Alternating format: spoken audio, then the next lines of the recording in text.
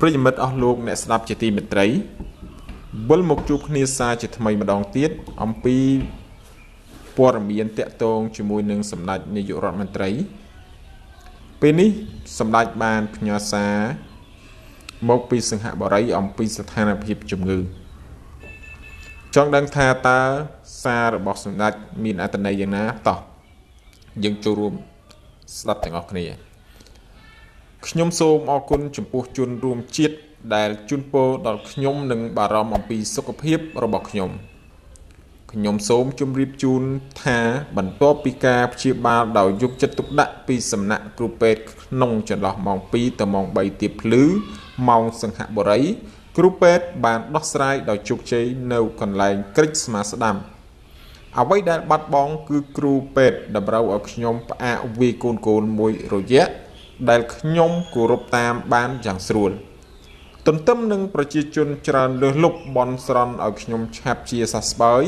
ក៏មានជនមួយក្តាប់តូចលួចចូលមក comment ឬបង្ហោះតាម Facebook បន់ឲ្យខ្ញុំឆាប់ស្លាប់ឬបង្កើតព័ត៌មានคล้ายៗអំពីស្ថានភាពជំងឺរបស់ខ្ញុំទៅវិញ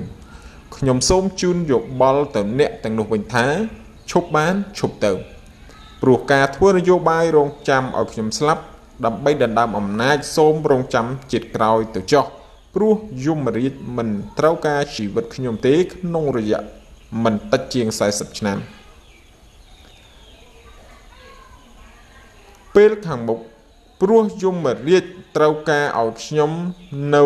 បន្តបម្រើប្រជាជននិងកម្ចាត់ពួកជនក្បត់ជាតិដើម្បីរក្សាសន្តិភាពនិងការអភិវឌ្ឍបន្តទៅទៀតសូមជូនរូបថតដែលថតមុននេះប្រហែល30នាទីថាតើសុខភាពខ្ញុំបែបណា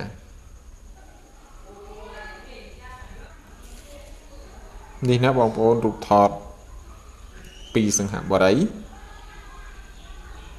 អញ្ចឹងនេះជាព័ត៌មានមួយទៀតដែលតាក់ទងនឹងព័ត៌មានមុនដែលខ្ញុំបានបង្ហោះទៅអំពី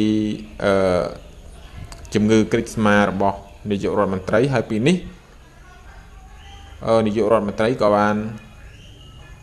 ទៅដល់សិង្ហបុរីហើយពេទ្យសិង្ហបុរីព្យាបាលហើយក៏លោកបានសរសេរនៅលើបណ្ដាញសង្គម page របស់លោកមកកាន់ប្រជាជនកម្ពុជាអញ្ចឹងសូមអរគុណសម្រាប់ការតាមដានទស្សនាសូមជម្រាបលា